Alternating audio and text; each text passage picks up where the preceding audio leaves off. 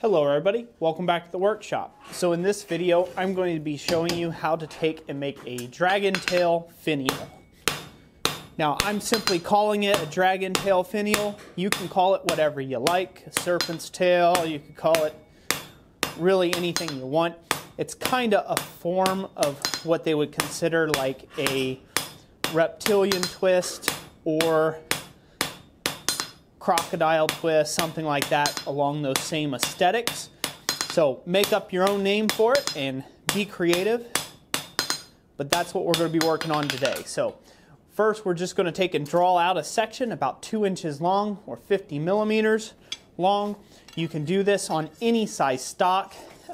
Right now I'm working with a piece of 3/8 inch square mild steel material, so that's 9 mil. 9.5 mil, just call it 10 mil for you guys across the pond. That's what you're going to want to take and work with, is a piece of 10 mil stock for this type of thing. And you could do this with whatever you want. I mean, you can do it with whatever size material. It doesn't have to be particularly this size material. So we're just starting with a simple draw out like that, and we are going to take and leave it square. Because now we're going to come into the next portion where we will be bringing up a guillotine tool, where we're going to be using butchering dies, and we're going to be butchering in little shoulders into this piece. So we're going to come here. So I'll get this hot again, and I'll be right back with you after I move the camera so you can see better. So now that we have this piece nice and hot, we're going to come in just from the tip a little bit, and we're going to take a bite on all 4 sides. So I'm going to bring this out. We're going to come in from the tip just a bit. We're going to take a bite. Then we're going to turn it 90 and take a bite. Then we're going to advance it just a little bit, about 1/4 inch. Take a bite. Take a bite. But as you go, make sure you do it 90 degrees each time. Take a bite, 90 degrees, take a bite. And then we're going to go up a little further, and we're going to take a bite. And then we're going to take a bite. And again, you just want to keep this doing about nice and even lengths. So out here towards the tip, we are going to do 1/4 inch increments or 6 millimeter increments. And then as we get closer to here, we're going to start increasing that up to about 10 mil increments. So this way they're segmented properly. So I'm going to heat that up one more time. This is also a great way of making ram's horns, for like the growth rings on ram's horns.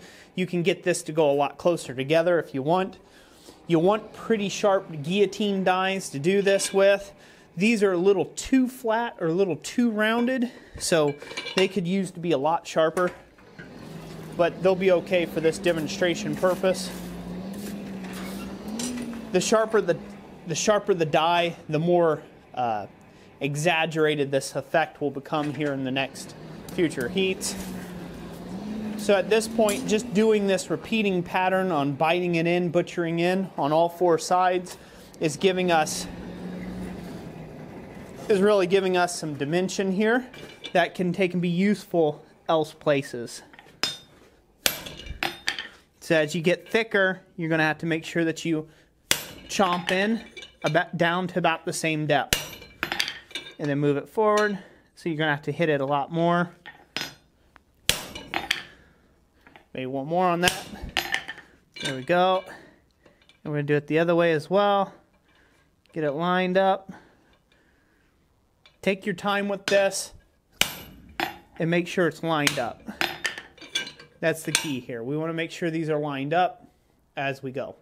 And then I might go back through some of these and give them little bites here under the cooler parts of the heat, just because you can be a little more controlled with it. Don't take this too far. The material doesn't like to move a whole lot when it's cold, so be careful with that. So there we go, we're segmenting that off. I'll continue this again, get a little longer heat on it now, and we'll heat a little further back. So if you're watching this video, I want to thank you for taking the time out of your day to watch this content.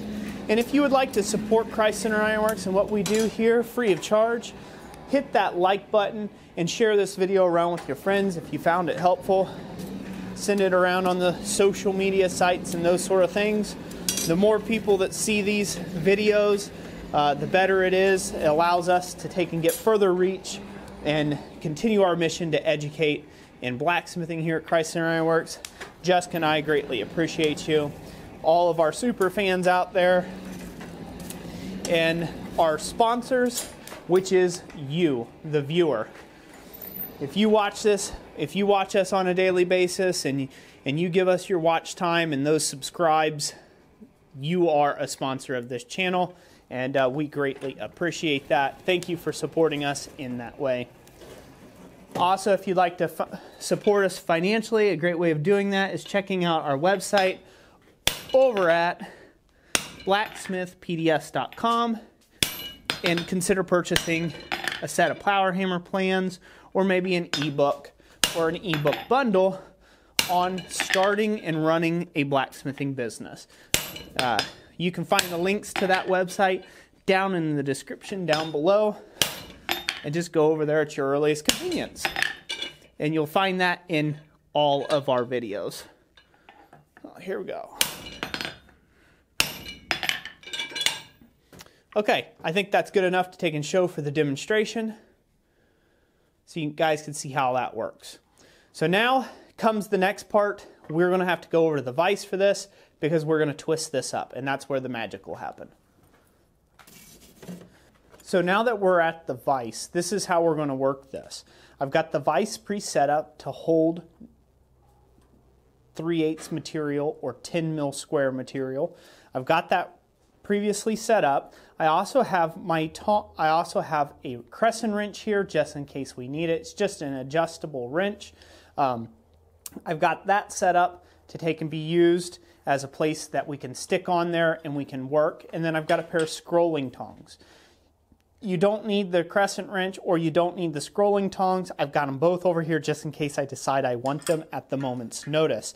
So you need one or the other for this process. So we're going to get this, so this is nice and hot, and we're going to work on twisting the largest section first. So we need to take and grip the body into the vise, and then with the pair of scrolling tongs, I'm going to grab a hold of this, and I'm going to twist this in an exact tangent, or roughly on the diamond. Then, by holding that, decide I want to use squaring tongs here, we're going to twist this other section back to 90. So you want to take and twist these back and forth as we come across here. I'm going to hold this material here, and I'm going to twist it again the opposite way at a 90, and those areas that we fullered in become weak points. They become weak points that then can be twisted to great effect. So we're going to hold that, and then this, again, keep going 90 to 90, or on a tangent, if you will. That's what we're looking for. I'm going to take a little small wire brush here just to brush this off so you guys can see what's happening. Hopefully you all can see that just fine.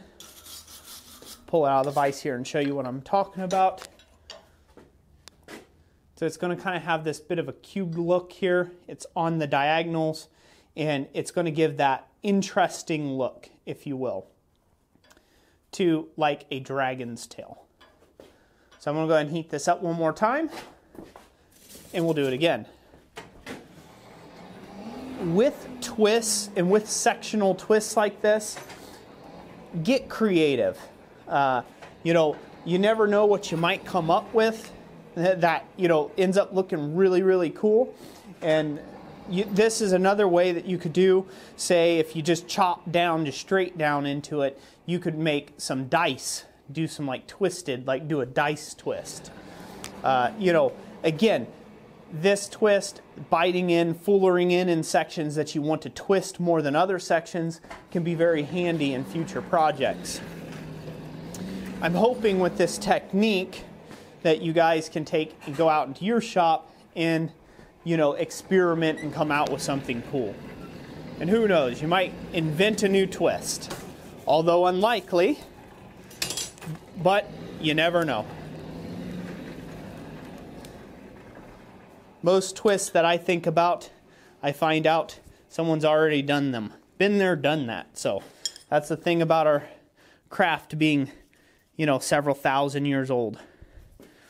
So again, now I'm going to twist this, and then I'm going to hold that, the part that I just twisted, and then I'm going to twist the other part back to square, and then I'll put it the other one on the diamond, and then you put the other one, and then this last part will have to heat up one more time to really get in there.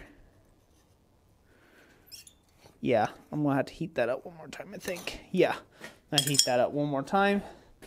And just give it a quick brush.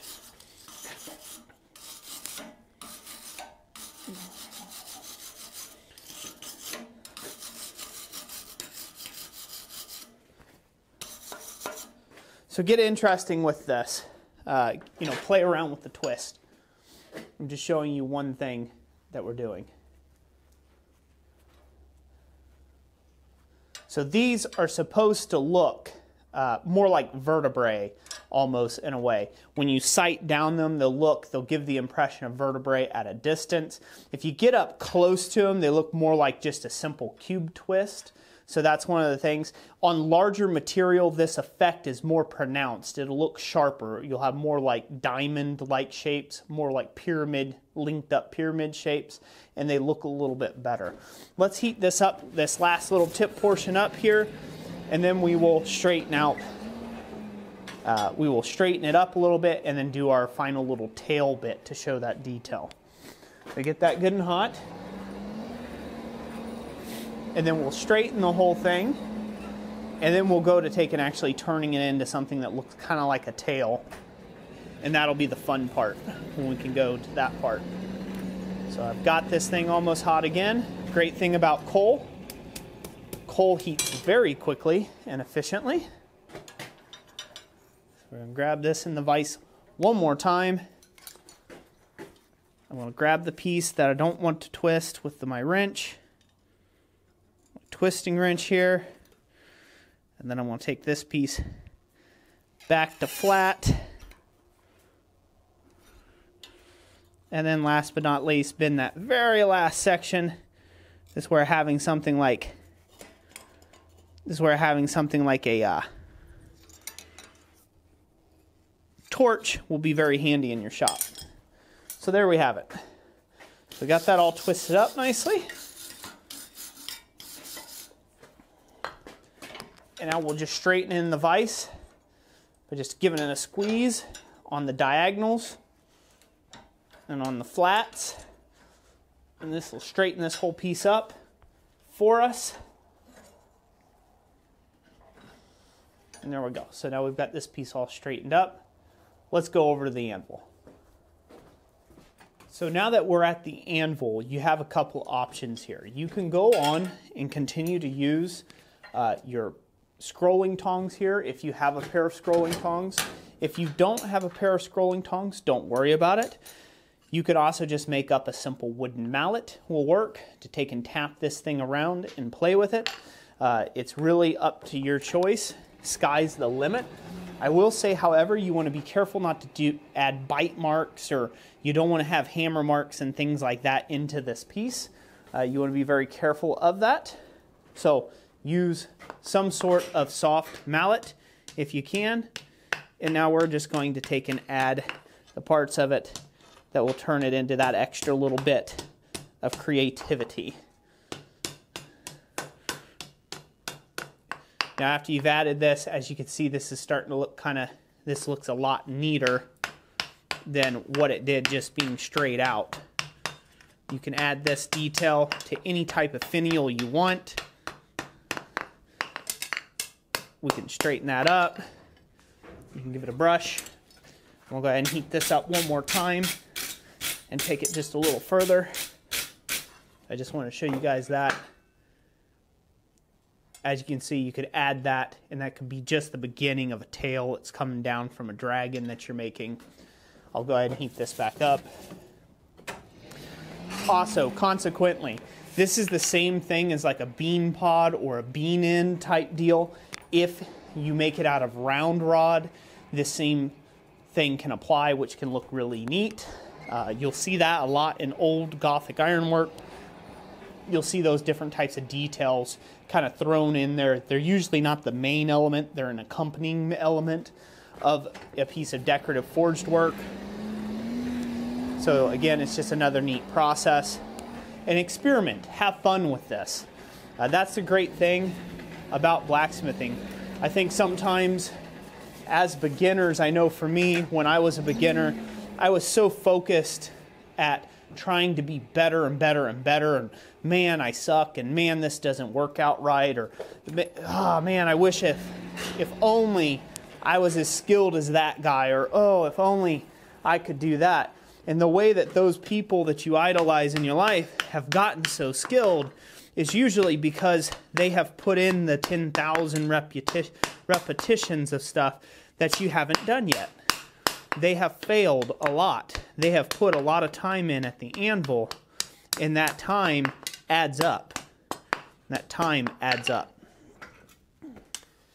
So when you see something that you watch some guy demonstrate on YouTube or in person at a local blacksmith meet, a club, who knows where you're seeing these demonstrations at, or that particular thing that really catches your eye or your interest. Most of these people have been doing this for a very long time, and they weren't afraid to try something new and experiment around with things.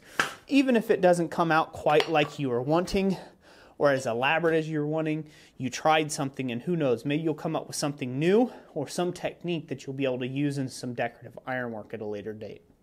So that's it for today. I hope you enjoyed this video. If you did, remember that like button and share it around with your friends. As always, God bless you. We'll catch you on the next one.